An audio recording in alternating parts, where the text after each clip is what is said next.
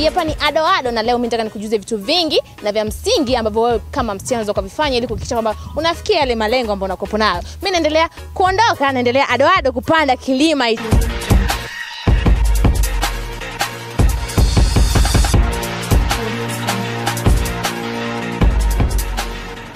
Bana mimi nimetembea kama nilivyokuambia, nilikuwa napanda kilima fulani hivi katika mitaa ya hapo chini, lakini pia nimefika katika saluni ya mdada mmoja hivi ambaye ni cheupe. Bana ni mzuri, usipime kwa sababu mimi nitakupa nafasi ya kumuona dada huyo ambaye amekaa pembeni yangu. Sio bana, mimi pia nikukumbusha kitu ambacho nakizungumzia leo katika Ado ni mahusiano, na mahusiano yale ya kimapenzi kwa mabinti lakini pia wasichana ambao wananisikiliza na kunitazama muda huu hapa.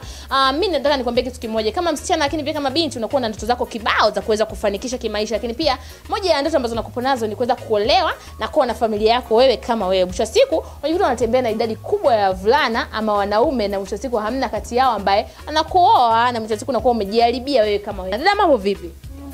Hebu niambie inakuaje katika swala zima la mahusiano kwa wasichana wengi ambao wanajihusisha na haya mahusiano? Mwisho siku unajikuta wanatembea na idadi kubwa ya wavulana ama wanaume, na mwisho siku hakuna wanachokipata katika wanaume hao. Kifupi naweza nikasema msichana kutokuwa na misimamo na kujiwekea misingi ya maisha yake au malengo, ndio maana kitu ambacho kinamfanya ashindwe kutimiza ndoto zake. Pia namshauri msichana kama msichana awe na msimamo katika malengo ya maisha yake. Na kinachosababisha mwanamke ashawishike ni kutokujishughulisha. Unakuta msichana ana ile hofu ya kumpoteza mpenzi wake. Unamshauri nini msichana kama wewe unakutana na mwanaume ambaye anamtishia kumwacha kwa sababu tu amekataa kufanya naye mapenzi, na mwisho siku anajikuta anaingia katika mtego huo na hakuna ambacho nakipata baadaye? Anakuwa hajapata anayempenda.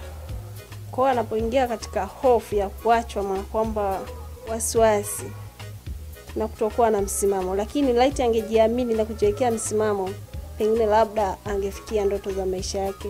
Bada msichana kama msichana unatakiwa uwe na malengo katika maisha yako. Usifanye mapenzi yakakucontrol wewe. Hebu ya control mapenzi, kwa sababu kama kweli mwanaume ana nia ya kukuoa wewe kama wewe, kwa nini akutumie mapema? Hebu mwambie atulie, asubiri wakati wa ndoa, alafu kila kitu kitakuwa sawa. Lakini pia nikimalizana na wadada lazima nitarudi kwa wakaka au ambao wanasifika kama waharibifu.